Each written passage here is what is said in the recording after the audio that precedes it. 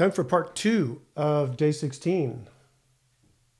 Decoding these crazy super long strings of bits.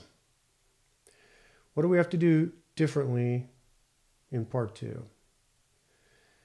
Well, we've got these hierarchies of packets, and now we learn that the operators, that there are different types of operators. So there's sum packets, product packets, minimum, maximum, greater than, less than, equal to. So we need to implement all those, which is pretty quick and easy.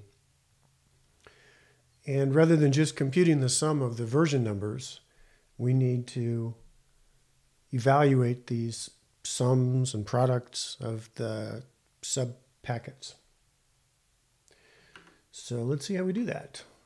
This, just at a glance, is the changes I made to the code to add part 2.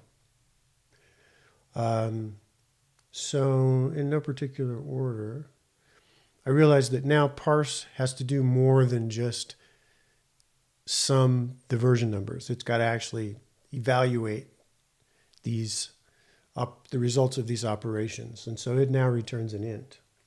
I also added a default value to the level parameter here so that when you call parse the first time, you don't have to give any argument. I guess I should mention this part. How do we want to do the sum and the product and the min and the max and the greater than, less than, equal? Well, Python has a built-in sum and min and max. From the math module, there's product. This is none because type 0, 1, 2, 3, 4 is not an operator. So we won't have anything here. So this is a list of all the operators. And they're in the order corresponding to the type codes.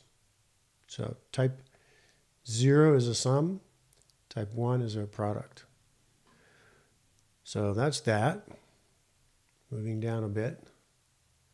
I fixed this bug, the order of operations. The plus binds tighter than the shift. So I've solved that. And now, in the parse operator, that's where most of the changes are. There are two nested functions here, parse subpackets by length, parse subpackets by count. And they're changed in this way.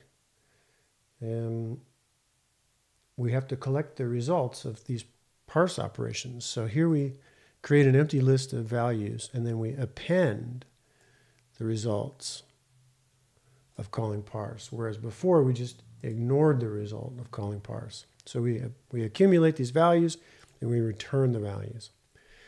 Parse subpackets by count can be a little more concise in the way it produces the list. I can use a list comprehension because I know, because there's a convenient for loop I can use with it. Whereas this one, we can't predict beforehand how many times we're going to go through the loop because we don't know how long the subpackets are. Okay, so that's these two. And now we're in the main body of parse. So here's parse. We've got these two nested functions. And, oh, actually, this is still part of parse operator. So let's keep going with that.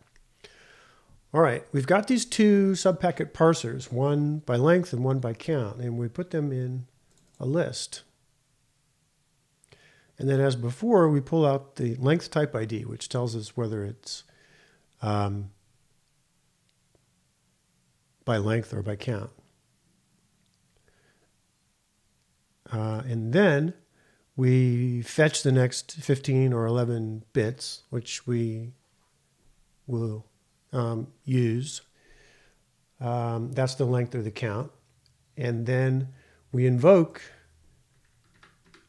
subpacket parser's sub-length type ID. So if the length type ID is a 0, we're going to call parse subpackets by length. If the length type ID is a 1, we're going to call parse subpackets by count. So we call the appropriate subpacket parser and receive from it the list of values. And then we have to just apply the operation. So the type is used as an index into decoder operators, which I showed you up above here. And that returns one of these functions. And then we apply that function or call that function to the list of values. So there, finally we've got the operators actually doing something. That's great. What else? Okay, now we're at the body of parse after looking at some of the nested functions. And this code is not changed until down here. And I used to have a match for the for and everything else because I thought maybe I was going to be adding the other operator types into here, but no. So it really is sort of like an if-else, which I've collapsed into an if expression. So we're going to return the result of calling parse literal if the type is for. So if it's a literal that we're parsing, we're going to return the result of parse literal. Otherwise, we're going to return the result of parse operator with a given type. And I think another thing I'll show you. So we'll put that away, and now we're looking at the code itself a little bit bigger. This shows when I committed the changes that affected the lines. So these are the most recent changes. These are a little bit earlier today. I also want to show you the changes I made to the test program for this. I added this section to test all the operations. In the documentation, once again, there are a bunch of nice worked examples. So this one is a sum operation, and it has two literals, 1 and 2, and when you evaluate that, you should get a 3. So I copied all these packet values and the corresponding value that it should evaluate to, and I put them in the tests. So this one should produce a 3, and the next one is a product that should produce this 54, and so on. And I'll just run all the tests here.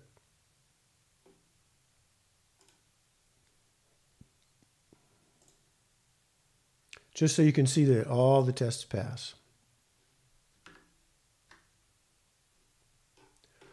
Okay, that's it for day 16 Packet Decoder. See you next time.